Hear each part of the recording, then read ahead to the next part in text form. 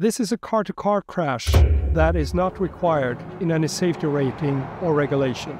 We have 3 EX90 cars in this test, the first ever public test with 3 electric cars in a single sequence.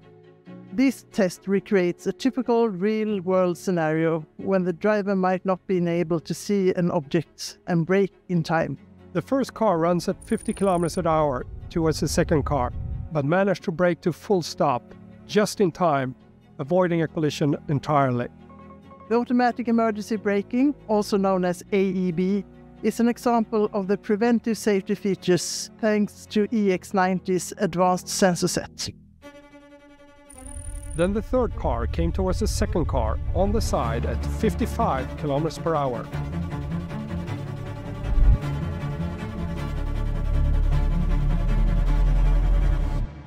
Hitting it in the middle, directly towards where the occupants are sitting.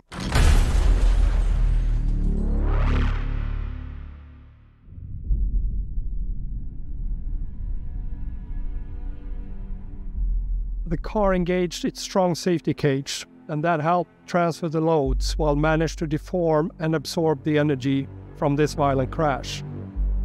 These structures follow the same principles like in the world-first technology we introduced in 1991, called the SIPS, Side Impact Protection System.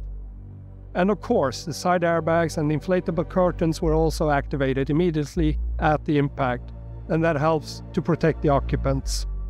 In the side impacted EX90, we had 3 crash test dummies, and in the EX90 exposed to a frontal crash, we also had 3 dummies.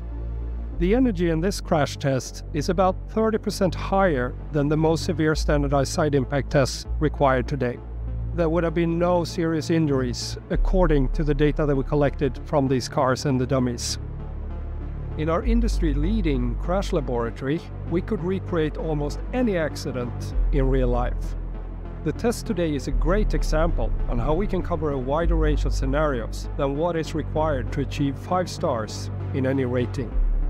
It is essential to meet our pioneering safety standard for safety in the real world, so we can create safer cars to better help protect people and accelerate to a future of 0 collisions.